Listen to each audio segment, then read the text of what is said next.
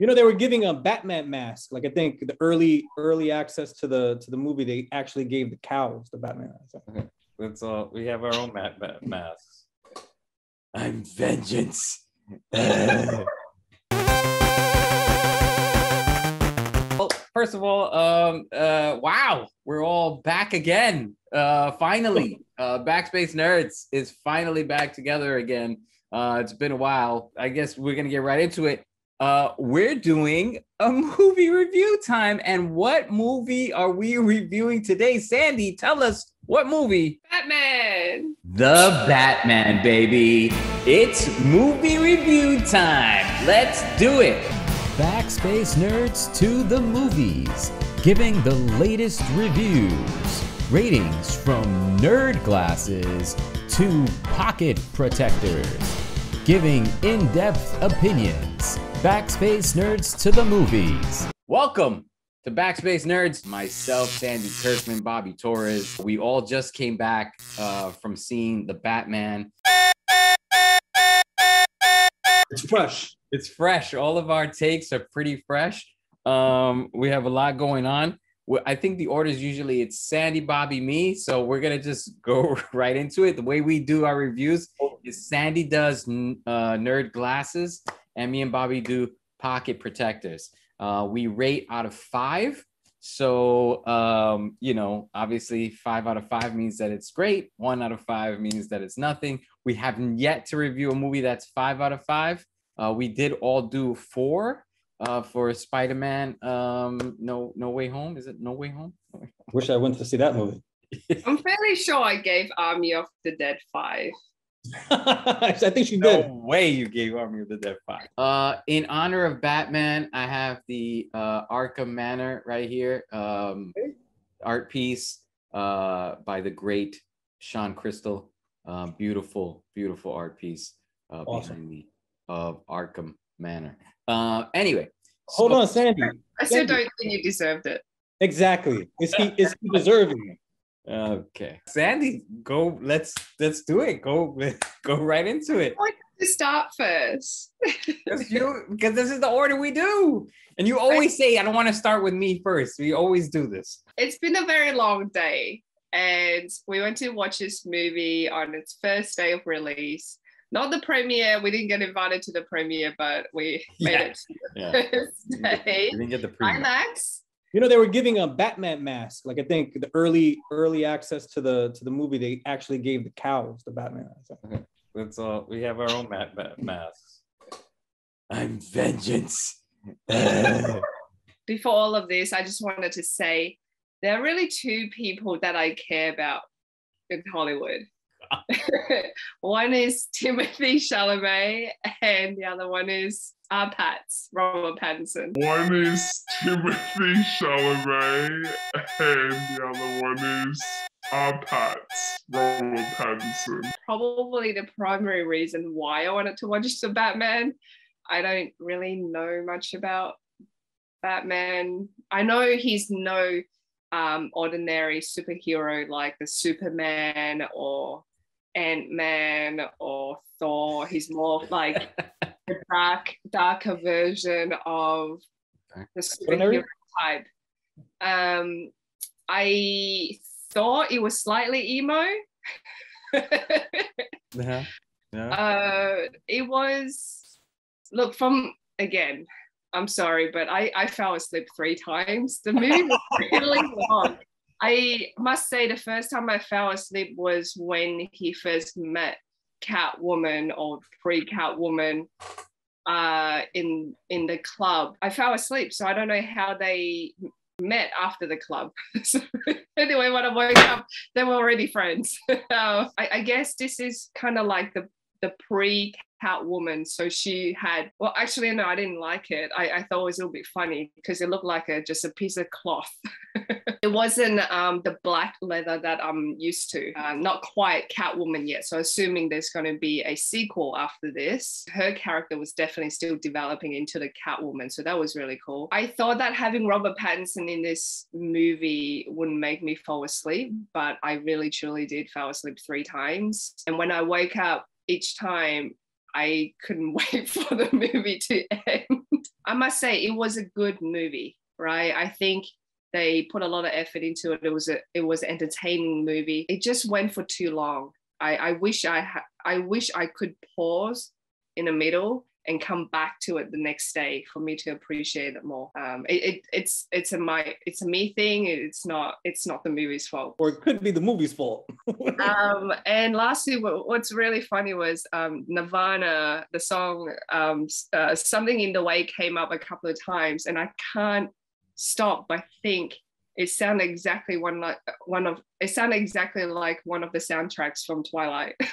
it was a little bit emo, but it was cool. They had the old Nirvana stuff. Yeah. It was the same song that got played twice. I thought there were parts that were extremely funny. I really enjoyed some of the jokes that they had throughout the movie. I wish I could remember them. Overall, I think it was a good movie. It was exactly what I expected. I'm going to give it a 3.5 stars.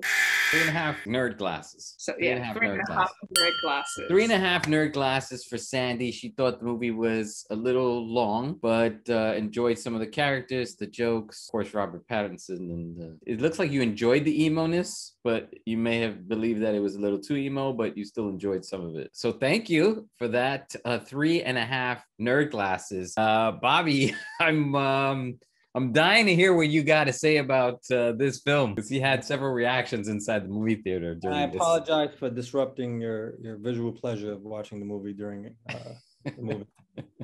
But I couldn't help it. That was my natural reaction. So look, right now it's March 5th. Right, it's 12:25 a.m. We're fresh out the theater. Let's fast forward, right? It's December, right? It's December 10th, right? 2022, right? It's 4 p.m. right? Or 7 p.m. And I'm going through the channel guide, right? I'm going where are you going? Through the channel guide. Listen, I'm going through the channel guide, right? And I see the Batman 2022. And then right below it, I see the news. CNN. I passed the Batman and I watched the news. Wow. Wow. I mean, I'm gonna say that the movie was made with quality. We can all agree with that, right? The movie was made with quality. I have to admit, Robert Pattinson, he won me over. He was a good Batman. He was a good Batman. Zoe, phenomenal. She was a great Catwoman. And Colin Farrell as the Penguin. I mean, come on. He nailed that character. It was a bit mobsterish, but it was perfect. It was perfectly executed. The acting was good, right? What were the writers thinking? Like, it became The Crow, like you guess narration monologue became The Crow, right? And then Robert Pattinson, he saved the image of the Batman, but when you looked at him in the beginning of the movie, he looked like a villain. He looked like a bad guy, right? And then when he spoke like a bad guy. But when he said something and you listen, you realize he was a good guy, right? It took me a while to get convinced that this was Batman initially. It just took me a while, but he executed it. And it's not because of the acting, it's because it was poorly written. Now let's go further. I was having a hard time figuring out what time frame we were in. And I think you said it when we stepped out the theater. 1980s police vehicles, mid-90s taxi vehicles, and Maseratis. So I'm trying to figure out where's the time and place with this movie? What am I watching here?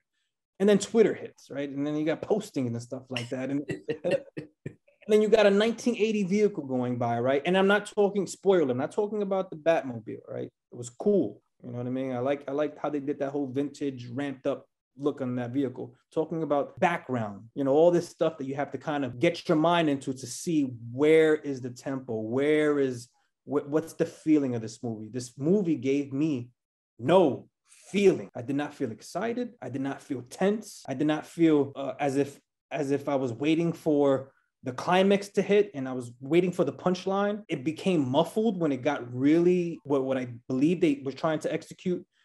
Exciting and suspense. It was just lost in translation. It became one climax point that they tried to accomplish to another one. It was quite confusing. They took great actors, because they took great actors, and they did not do them justice. They did not give them the right narrative, the right time frames, the right anything. I was really disappointed, right? Not not to say that it was not a well-made movie, but I know for a fact that I'm not watching this movie again. And if there's a Batman Part 2, I'm not going to go to the theaters. And we're no, it's not happening. And say this, right, Anthony, Sandy, all the other Batman that were made, for the exception of, Batman and Superman, let's take that one out. But all the other Batmans that were made, right, were all better than this one. I have not seen the other Batman movies. I'm telling you, the Scarecrow Batman to me was better than this one. I'm sorry. Bane was better. They created an antagonist that's not even in the comics, like Catwoman's father, who she didn't know who was the father, and he's the guy leading this mob world. I like the New York City ramp of Gotham, Gotham Square Garden. I like the way they took a real place and they made it something. When the water was, flooding Gotham, not even something that could actually even happen. I was just lost. So if I'm gonna rate this is a 2 out of 5, and I'm giving it a 2 because it was decent actors who really tried. 2 and quality in terms of how it was. Wait a minute. Hold on a second. You're telling me that Space Jam 2 I was gonna say the same is thing. better than the Batman? I have to rate the movie 4 to 5. Wow. Wait a minute. So you're saying that it's better than Black Widow? Wow. It's Whoa. Because you rated Space Jam 2 a 3. I was hoping you was going to say that. Yes. Oh my God. So we had a whole rant about this planet and that planet. You were in another planet when you were watching that film. And you are seriously saying that film is better than this one. That's a shock. And I'm not saying that film was better made in terms of quality. I think the quality of the Batman was done right. The costumes look cool. The acting was good. Even the fact that they had the wrong vehicles in the wrong time frame, even the vehicles look good. It just did not work. The continuity was broken. It was. So Bobby essentially loved the look of a movie, but he doesn't mind it. He doesn't care about the acting because he loves LeBron James acting. You got that, man. Yeah. LeBron James is oh my God. That movie is horrible. Pocket protectors. And listen, to my defense, I didn't say LeBron James was a great actor. I said nostalgia, and I said the stars of that movie were the Looney Tunes. Remember that. Okay, so Bobby gives it 2 pocket protectors out of 5. Thought the movie was too long, poorly written is pretty much his overall gist of the film. So now it is my turn to go on with the film.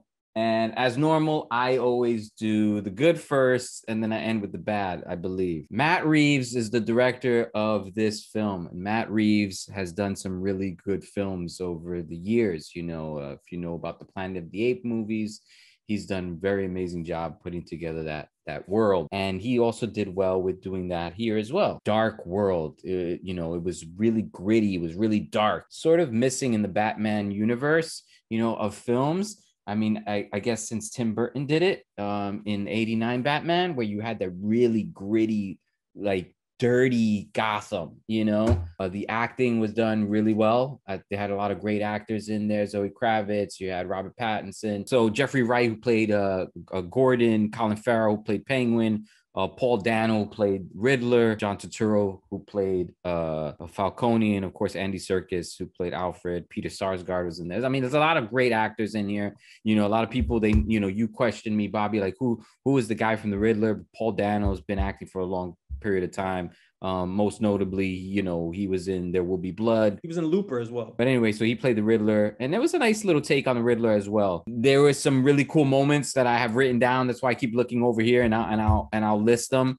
So when Catwoman appeared, the music that was used, again, film is my passion. I love it, especially nostalgia. So I don't know if this is purposely done or not, but if you listen to the film music when Catwoman comes, because sometimes in these types of films, each character has their own score.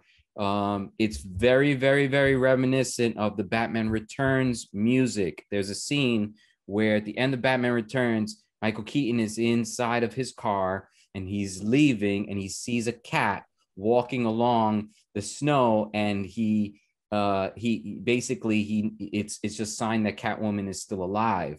And in there's a slight little theme music that plays, and they put hints of that in her Catwoman music.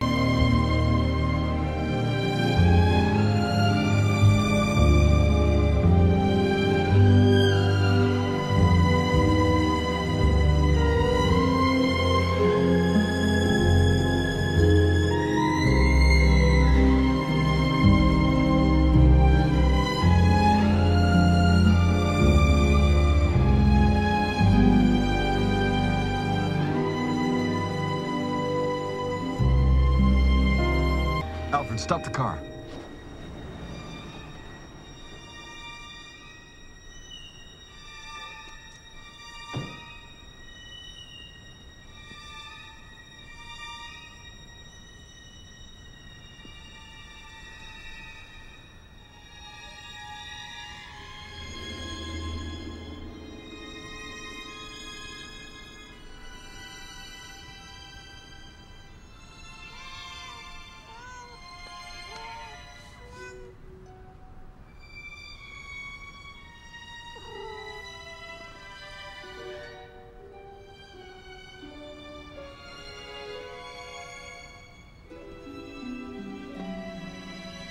When he first sees her, when he's in the club and he's questioning Penguin, and he looks at her through the glass into the other glass, she looks up and there are clothes hanging. And I swear that the way the clothes were hanging, it had a symbol of a cat, which was also very similar to the cat symbol used in Batman Returns. I swore I noticed that. I'd have to go back to the movie to picture that. The Iceberg Lounge and 44 Below. This may be references to Mr. Freeze. You know, like why mention these things that are freezing temperatures? So it could be a nod to Mr. Freeze's character, you know, somehow in there as well. I thought that his fly suit, when he zipped up his flight suit, I thought that was pretty cool because, you know, instead of putting these bat wings that fly, which makes no sense, the flight suit actually would work if you jump off a tall building like that. And the fact that he landed and he smashed into a car and he flipped and he hurt himself was super accurate. You know, if you're pulling a parachute in the middle of a city, you're gonna hurt yourself. You know what I mean? So I thought that was that was pretty cool. When Bruce Wayne enters Falcone's playing pool, the window that's shown was very, very similar to the Batman Forever window where the Riddler is working, Jim Carrey's Riddler, and that look, especially that whole little area, very, very similar to the Batman film of 1989 where Jack Nicholson's Joker appears for the first time. Again, these are just things that I noticed. The Riddler, after he shot Falcone and they went to visit the house, the vibe of that scene was very, very similar to the movie Seven, which was with Brad Pitt and Morgan Freeman. They're like discovering these books with all of these writings and journals, and they're like going through his room. I almost felt like that scene should have been earlier in the film. They should have technically kind of caught him or went and found that earlier in the film, because then it would have been like this real kind of detective story. The bad part, I thought the movie was way too long. Matt Reeves was establishing these like long sequence shots because he was trying to build this vibe, I feel, of the film. And it just hung on too long. You could have edited all of that down and could have made this film 2 hours or 2.5 hours. It was raining almost every single day. What is this, Seattle, Washington? I mean, it was raining every single day in there. I mean, it was raining everywhere. Rain.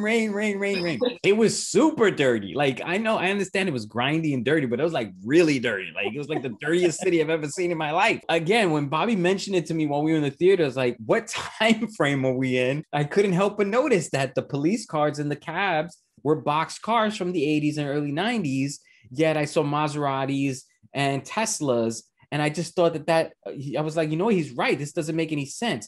It's fine if there are 80s and 90s cars that are just driven and the Batmobile looks like a 69 Camaro or whatever it is. That's fine, but when you use police vehicles and cabs, it showcases the time period. They could have went the Blade Runner route, futuristic technology, but done in like a 80s way, you know, like retro wave or synth wave style. Or they could have done the Mad Max route, where it's like future, but they use really old stuff. I couldn't get a distinct path of where they were going with. The mayor got shot, but when Batman was helping her, she's like grabbing his arm and like crawling through the debris. Like, what?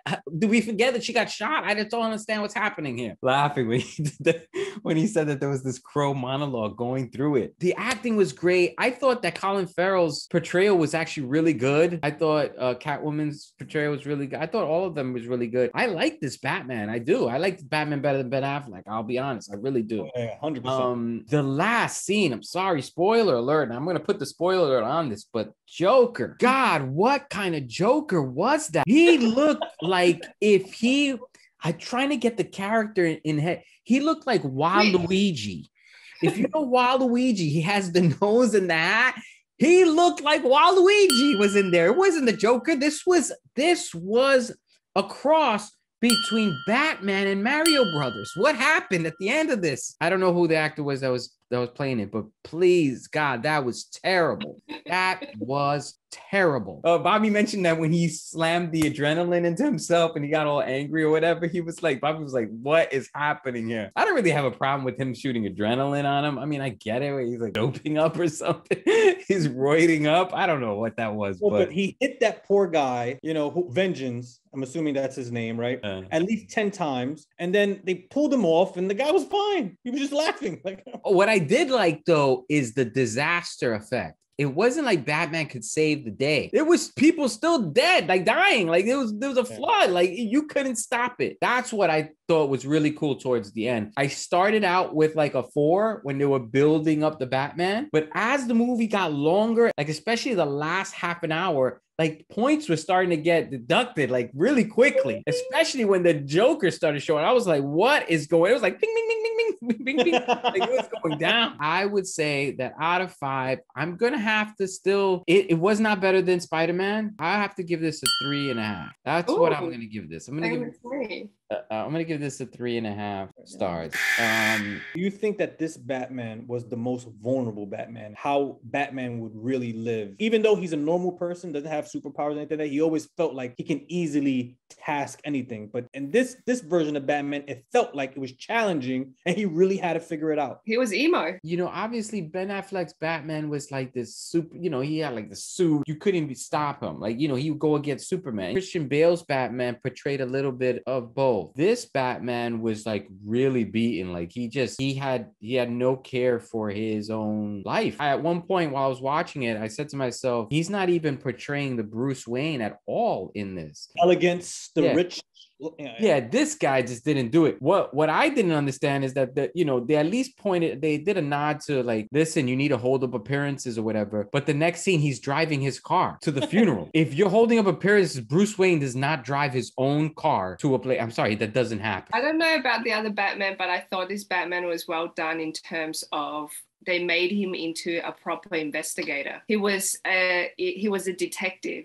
That's pretty much what his character is, right? He's not really a superhero in terms of, the Superman and all that superpower, almost unrealistic superpowers, right? He was just human. And an extra half of my nerd glasses, if the romance was better. For some reason, I felt like Robert Pattinson liked Zoe Kravitz, but not enough. It's kind of like, hey, come here, but don't come here. I didn't feel that romance chemistry like I had seen, with Zendaya, with Tom Holland. Obviously, they're actually dating in real life, but try to move it too fast. Actually, another nod, I believe, to Batman Returns, when Zoe Kravitz grabs his head and she goes, who's, what's underneath. It's very similar to Michelle Pfeiffer when she did that to Michael Keaton. Follow up to that, she sticks him in the gut with her nail, but in this one she didn't do that, but she did almost the exact same setup. I always felt like Batman felt that regardless of how close he gets with Catwoman, she's always a threat to him. And I didn't feel that he felt like she was a threat to him. I just felt like he felt like she was a threat to anything he's trying to accomplish. It didn't feel like he was worried about her. I wasn't comparing them to the Batman Returns, but now that I think about it, Michelle Pfeiffer and Michael Keaton did a great job of showing that they liked each other but couldn't be with each other. You know what I mean? Like it was too dangerous for both of them. I think it's fair to say next time we'll watch a movie that is less than 2 hours. Well, for you, it doesn't matter because you fell asleep 3 times, so you really saw only an hour and a half. No, if it's like Timothy Chalamet, I will be awake. Even I don't need a nap. I can work all day and still be awake. Willy Wonka with you. Yes, Willy Wonka when it comes out, but that's 2023. God. So Sandy fell asleep so many times that she actually saw a good movie. I liked Penguin. I thought Penguin, absolutely. I thought he was a little too mobsterish. I would like to hear a quack or something in there, but I wanted him to be like, like, You're waiting for like a Willem Dafoe kind of character to Spider-Man. No, you got the other one. Do the mobster one. Do Which one? Colin Farrell? Yeah. It's like, hey, what do you do?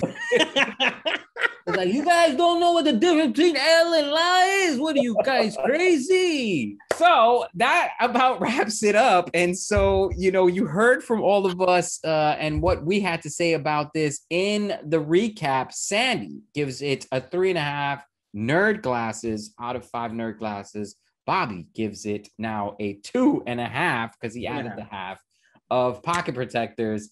And then I am giving it a 3.5 pocket protectors out of 5. He was really dark, and the Joker was utterly ridiculous. I think we can all agree with that. Too long. But anyway, so that's it for BackSpace Nerds. Hopefully we could give you something again soon. But how about we give out our handles? Bobby. Comic books _N_art or Packpool TCG. And Sandy. 2ND Pants. And at BackSpace Nerds. And then for myself, it is Anthony Pizarro _.